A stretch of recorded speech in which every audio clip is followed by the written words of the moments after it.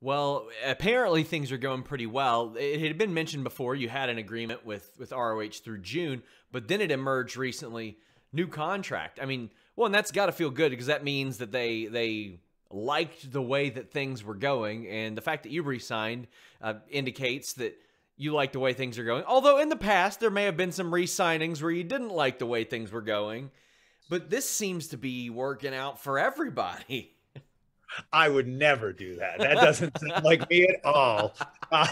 No, this is kind of one of those mutual agreements where it was like, we wanted to get something done, and crazy, they wanted to get something done. We were like, oh, this is what happens when two people want to work together. Great. It wasn't like trying to pull teeth. And so when we discussed it, like you said, early on, it was one of those things where it was like, hey, you haven't been here in a while. We're still in a pandemic. Let's have like a grace period to figure out if we both want to do it. I was like, totally understand. I went balls to the wall. I knew that that's where I wanted to be. So I was like, I'm just going to commit everything to them to show them that. And I think they saw that and they were like, yeah, we kind of feel the same way. So then at that point, we just kind of sat down, and this might've been the easiest negotiation I've ever had in my life, which at this point in my career, I'm so thankful for. Do you want to give us any length amounts, dollar amounts, your social security number, your mother's maiden name, your first pet, the street they lived on? Any information like that you want to give us? Yes, I will give you my 2 kids. You can have them. No. I'll tell you. So the length it's definitely till the end of this year. Okay. And then most likely an extra year after that. Okay. But there's a ton of wiggle room for renegotiation for length and whatever. So like I said, we're in the middle of a pandemic and I want to be there and they want me there. So I'm willing to go and maneuver around every which way, because at this point in my career, I'm just going to go where I'm happy. And the Ring of Honor is what's making me happy at the point. So it's like, if they come to me and they're like, hey, we need to hold off on this, or we need to do this, I'm all on board because I want to be the Ring of Honor guy. Like, that's kind of where I'm at in my career.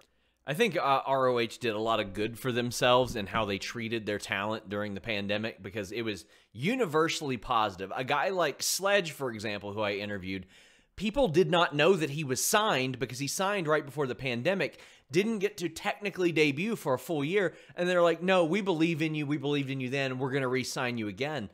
The way that they're taking care of you guys, how stringent they were, that's got to speak volumes, not to crap on anybody else, but I mean, this company really went above and beyond to show their wrestlers that they cared. Yeah. And man, I think that's a big reason why I'm willing to kind of work with them on whatever they want. Not just for me, but like, I believe we're all in this together. I believe all the rest, like I consider them family. I don't have any friends outside of wrestling. I know that's probably something I shouldn't brag about, but all my friends are in wrestling. So when I sat back and I saw that they were taking care of my friends and they were taking care of people that had just signed, even some of the people that there are some people a lot of people might not know this. There were some people they signed overseas that hadn't even got the chance to have a match yet. And they got stuck overseas. They still paid them. Yep. I just think at a point, like, we're going to look back at this pandemic and we're going to think, all right, a lot of crap went down. A lot of things happened. Let's look at the people who did it right, because this is a once in a lifetime deal. And we're going to look at it and go, wow, at this moment, at this time, Ring of Honor put these people over their profit. And I just think at this moment, we should talk about it because I think it's really cool. And so for me, it was like, okay, you're willing to work with me, then I'm absolutely willing to work with you. And let's figure this out, because there will come a point where all this crap ends and we can just kind of go on with what we've been doing before.